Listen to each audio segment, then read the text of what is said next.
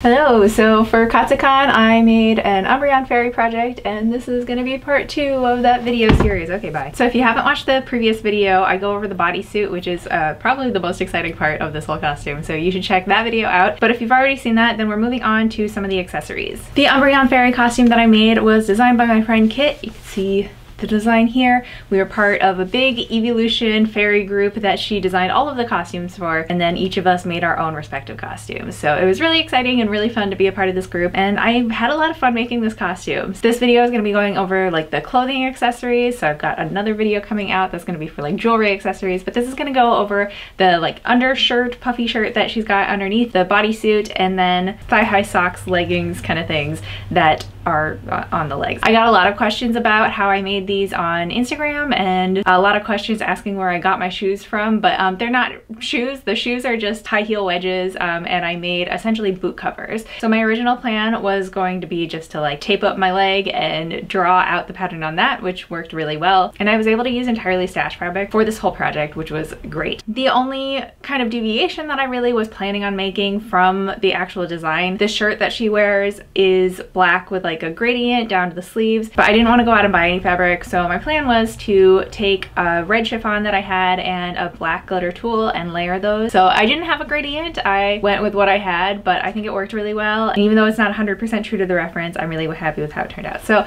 let's go watch Sarah tape up my leg now. Today's a big sewing and cutting day. I have gotten the crown mostly done. I just need to do like jewelry stuff. Wings are done because they were provided by Moon Moth Wings.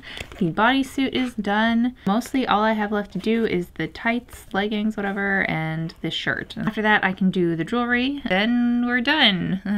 It's a lot more when you actually say it all. I've kind of been going back and forth whether I want to do like an illusion shirt with jewelry like attached to it. I think that would be more secure, but then I wouldn't be able to like reuse the jewelry for other stuff, so I think I'll just make it separate. I don't have fabric that looks exactly like this, so instead I'm going to be layering these two fabrics. It's like a burgundy-ish chiffon with, you silly girl, with this black sparkle knit, which is not like exactly what it looks like, but I think it's a close enough kind of thing, so it'll be fine. That's the shirt, and then for the leggings I have this spandex, which kind of matches the bodysuit if I use the wrong sided spandex. The right sided spandex is really cute and is like this sparkle spandex, but it doesn't really match the costume, so I'm just going to be using the back side because that looks pretty close. Let's get started.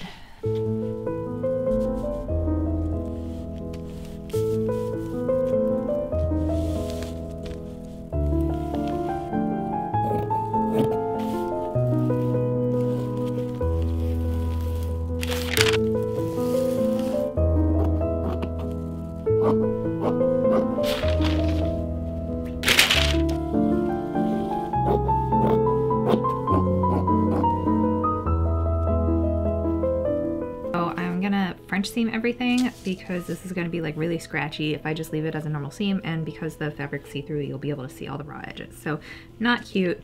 We're gonna French seam everything, which makes a simple project take slightly more time, but oh well. I'm also going to be sticking black elastic on the top neckline and into the sleeves and the lower hem so that it's all gathered up into something that's not a bunch of rectangles.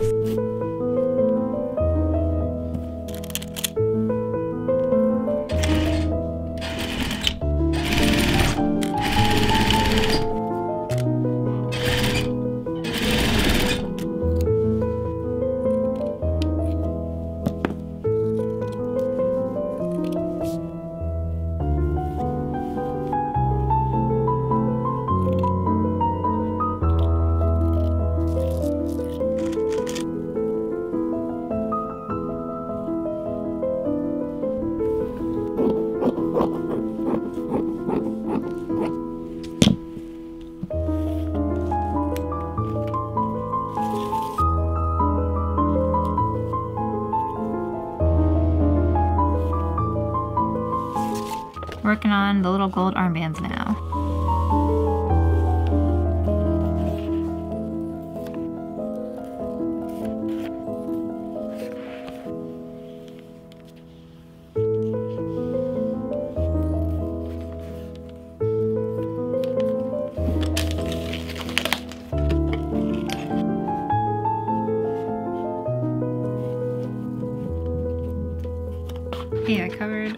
bracer thing in gold cricket foil. It's not like as smooth. I mean, it's not smooth. It did not turn out smooth. I think when the foam is heated up, it releases a lot of air bubbles. Maybe I should have heat primed it first, but I think I'm actually pretty okay with how this looks. And it looks like gold leaf when it's a little crinkly like this, so it doesn't bother me so much. It matches the gold on the bodysuit, so that's all I was going for really. I just pressed the cricket foil onto the foam, and now I'm going to trim down the seam allowance and clip it in a few places so that it lays a lot smoother.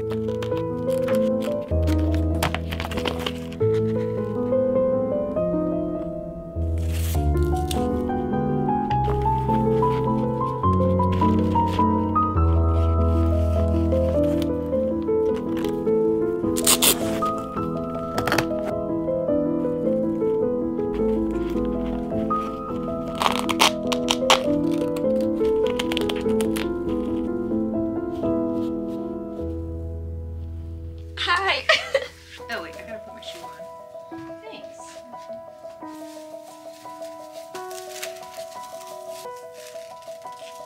This is what I was gonna do. So, is my clipboard? Okay, you're gonna turn back around a little. I need the back of your thing. I think it's just round.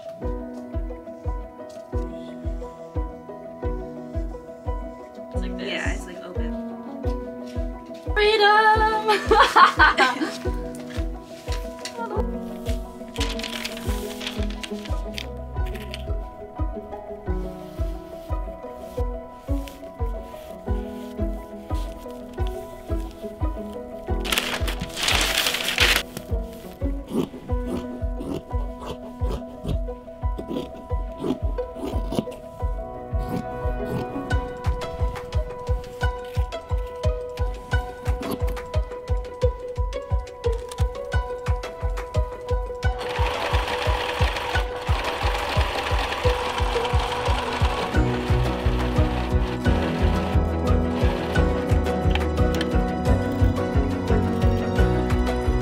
Do binding on the like foot part of the tights. Got these strips of fabric covered in foil. I'm gonna sew these two strips together so they're at a 90-degree angle. Press it so it's kind of like bias tape, and then stick this on the front here.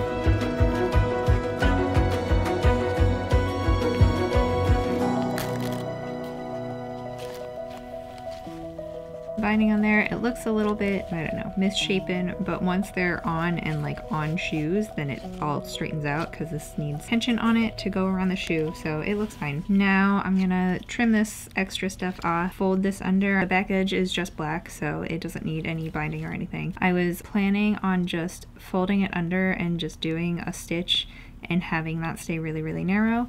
Because it's a stretch, it's never gonna unravel, so I don't have to worry about like finishing that edge really nicely. The last parts of this is that it gets elastic on the bottom so it can hook around the shoe. I need to add a bunch of buttons, and I need to make the buttons first, then sew these to tights.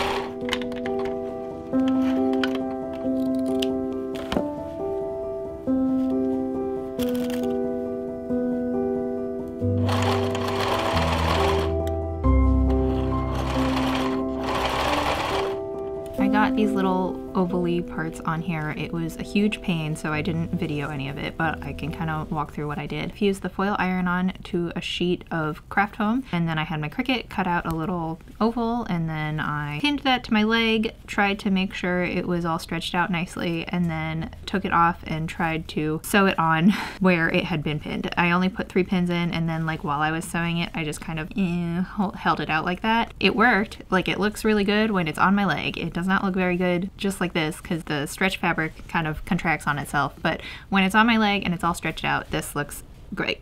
Awesome.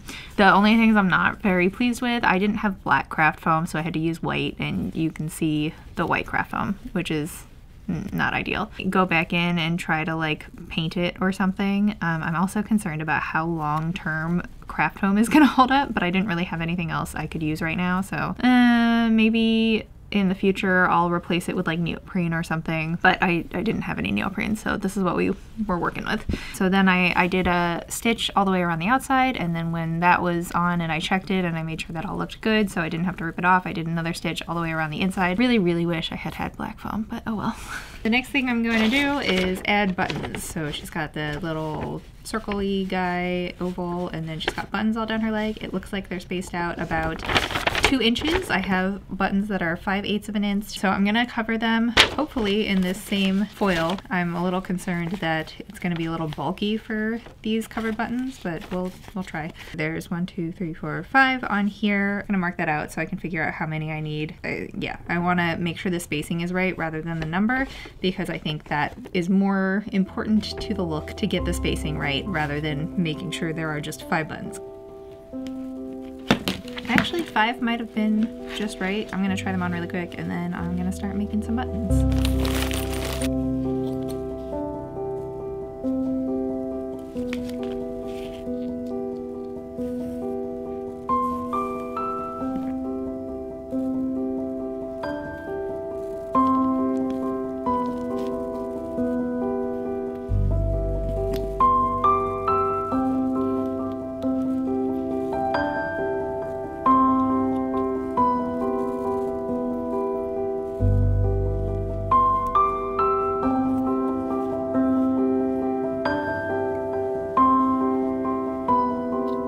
For the leggings to stay up, they need to be stitched to my tights. I already did the front of one side on my body, but obviously I can't get to like the back if it's on my body, and it also just was annoying. So I've got my leg form here, stick this on here, and then sew it while it's on the mannequin instead of on myself. I'm doing this like super carefully because I don't want to rip the tights. I already did nick a little hole in them. I just used nail polish to stop the hole from running anymore, but I really don't want to mess these up because then I have to start over.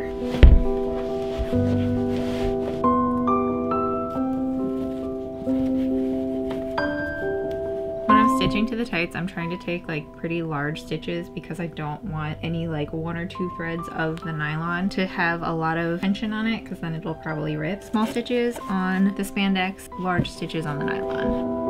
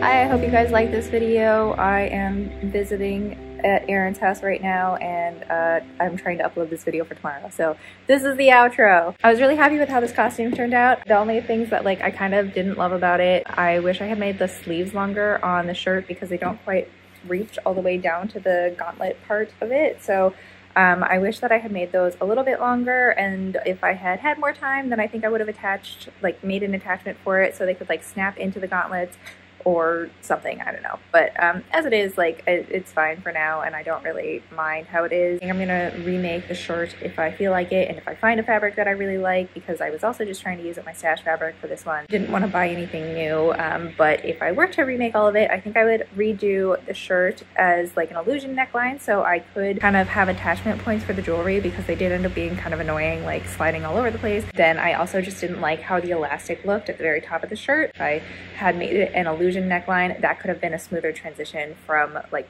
skin to shirt, if that makes sense. And then if it's only one fabric that is like a gradient fabric, or Triel was the other shiny Umbreon, and the fabric they used was kind of like a blue-purple shift that I thought was really cool. So if I could find one that's in the correct colors for the non-shiny version, then I think I might use that, and it would be easier to do an illusion neckline with something that is not 2 layers and isn't going to shred kind of like chiffon does. So that was my main concerns for the shirt. For the leggings, I didn't really have any problems, and there's not much I would change about them really at all, so no notes on that. I don't know, maybe I would like more securely attach them to the tights, but I didn't want any stitching visible from the front of the like sock legging part, so I didn't want to do like a hard stitch on my machine. So that was why I chose to do like the hand stitching. Trade-offs for security, but also like visuals. Yeah, so that's it for this part. The last part will be coming soon. Last part of the series is going to be jewelry and the crown, and that's it. And then we've got one more katsucon costume, Chibiusa, and that was much more of a struggle than this costume, so that will be a fun video. Yeah, if you want to see more videos of mine, then subscribe, comment if you, I don't know, if you liked what I did, if you didn't like what I did, if you had other suggestions or whatever. And yeah, hope to see you guys in the next video. Bye.